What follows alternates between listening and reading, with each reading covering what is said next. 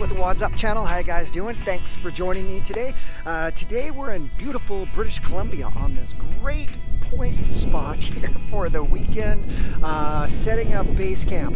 Now you're probably here because you're doing some research on generators and or solar panels for your off-the-grid overlanding power and charging needs. So today I'm going to share with you what I've chosen for all of that.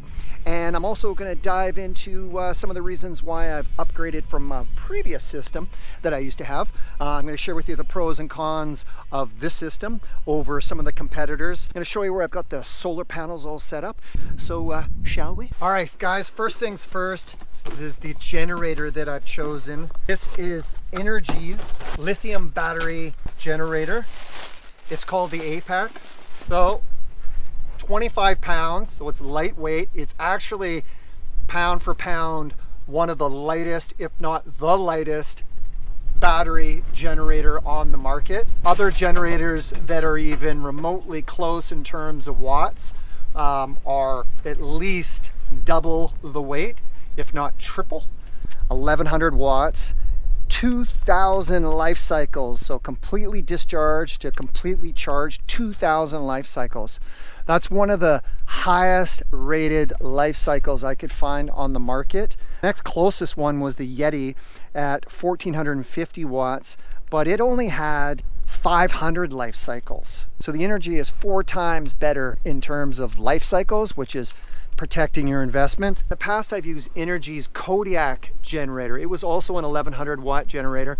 I used that for almost a year. No problems with it whatsoever. It's an absolute workhorse. That was the unit before the Apex.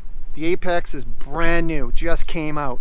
The reason I've upgraded to the Apex is because the Apex gives you the ability to at a glance see how much power you're pulling in from your solar panels. That was key for me because I wanted to be able to visually see at a glance what was going on, how much power I had and how much was I pulling in, so I could estimate when I was going to lose power, when my beer was going to get warm. Let's get into the solar panel.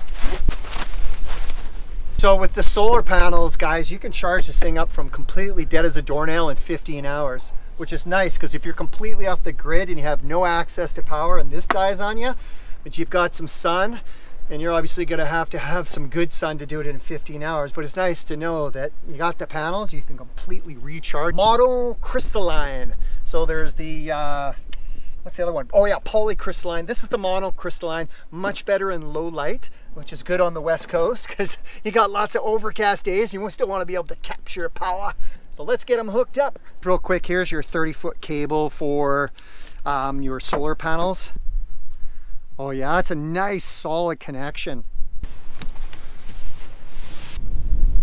All right guys, so we just climbed down from the rooftop tent. We got the 200 watts up top there.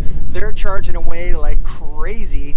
Charging for 10 minutes, I've already got 10%.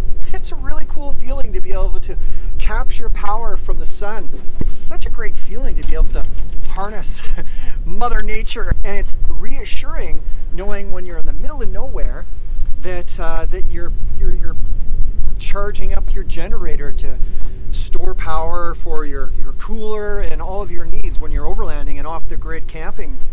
So that is my very first experience pulling solar power. So I just had to share it. It's really cool.